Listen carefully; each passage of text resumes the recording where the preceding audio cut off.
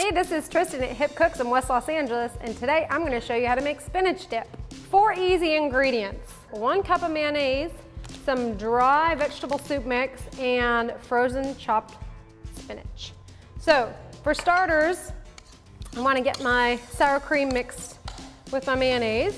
You can always use light sour cream, light mayonnaise. You can also use yogurt if you like, instead of the sour cream for a lighter dish. So this is about a 3.5 ounce bag.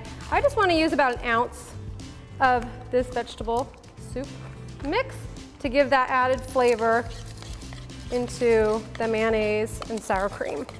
So let that sit. So as for your spinach, when it starts to thaw, or when it is thawed, you'll notice that there's a lot of water in there. We want to squeeze that out. So with your hand, just take little bunches of it and squeeze it through a colander, get that water out, and then sprinkle it into your mixture. So this is a nice quick dish to make. No cooking necessary. You just want to make it a couple of hours before you want to serve it so that the flavors all meld together and become one luscious dip. Lots of iron. I'm gonna be strong after eating this. So we'll let this sit in the refrigerator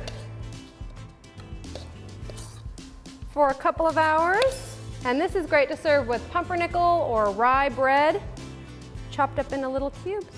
Alrighty, 4 ingredients, quick and easy, full of nutrients. And that is how you make spinach dip. Enjoy.